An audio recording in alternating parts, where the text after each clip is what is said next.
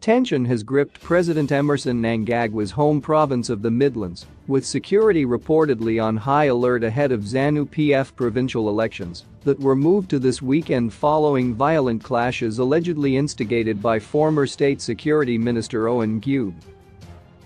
Ncube, a known key ally of Mnangagwa, reportedly bussed machete-wielding gangs to last weekend's meeting to fill the provincial posts.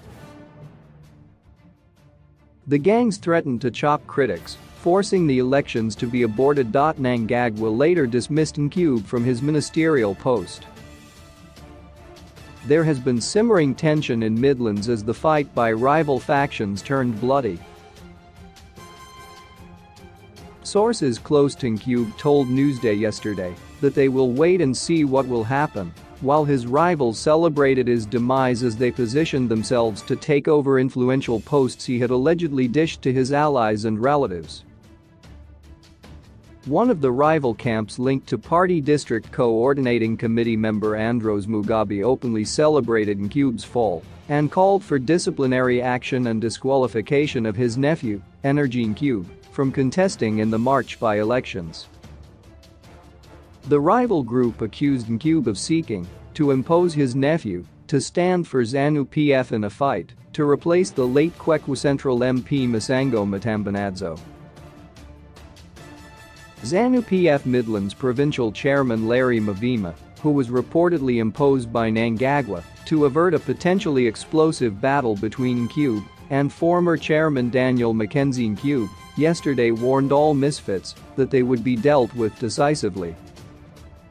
Mavima confirmed that elections for the remaining posts would be concluded this weekend and described the atmosphere as calm and stable.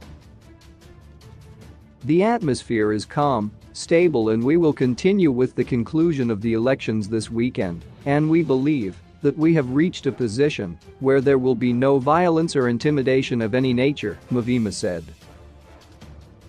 "I am very confident that we will have a successful conclusion of the process and that from now on, we will work together as a united province."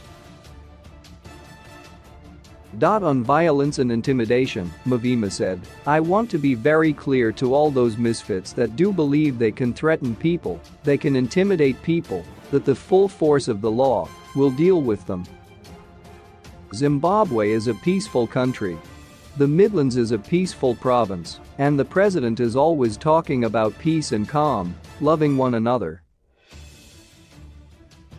If anyone ever thinks that they are above the law, we will deal with them, and we will deal with them effectively.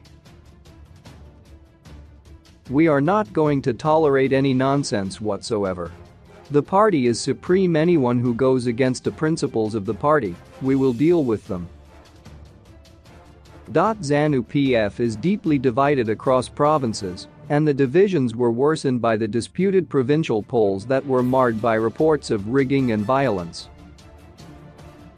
Allegations of rigging have also been raised in Matabeleland North Province, where officials have accused a camp aligned to Richard Moyo of manipulating the votes against Polive Gall.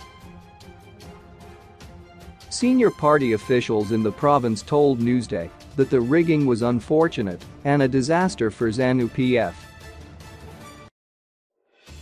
The rigging started in the district elections, a senior party official said. There were also complaints in Mashonaland West, Mashonaland East, Mashonaland Central and several other provinces, with observers saying the developments were confirmation that ZANU-PF remain deeply divided.